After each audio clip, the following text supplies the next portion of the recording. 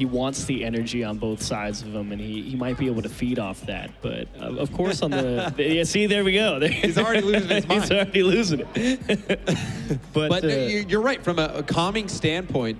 You know, if you have two active calmers on the ends, then it's going to help with the comms in the middle of the player in the middle, because they're going to be talking across him the whole time. and you might as well get involved, and he's already having a good laugh. So it'll be curious to see how they how that could have been disastrous. Got to keep an eye on the river rats as well. Whenever complete wrong direction, that could have been disastrous. Got to keep an eye on the river rats as well. Whenever they get someone downfield, they like to loiter, steal, boost, and demo. Here's going to be Corrupted G. Flip shot! Unbelievable by Corrupted G. Oh my goodness, Corrupted G. I think he's just misread that, thinking it's going to go straight down. It kicks off the wall, but he reacts so well.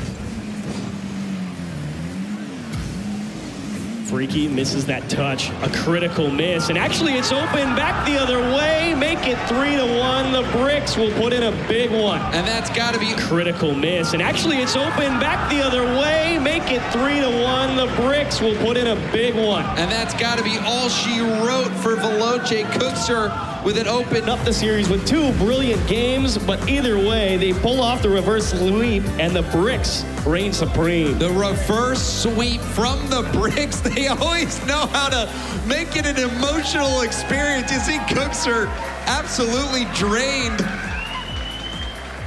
And what a series that was. Bricks pulling this one back from the edge.